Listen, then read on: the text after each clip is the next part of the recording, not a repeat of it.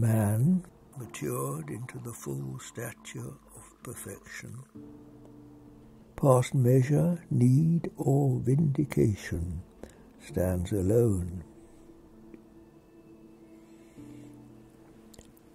Its only credit, faith in God, its only worth, humility. The dross he leaves behind can say, I am of no interest, I have no importance left. When ego's brought to naught, at last, its days being few, this shadow of what once I was fades out of view, and none regrets its end but me.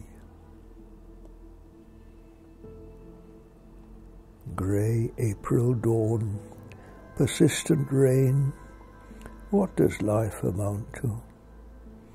Vain the struggle on until time comes to meditate, and after practice once again be reassured.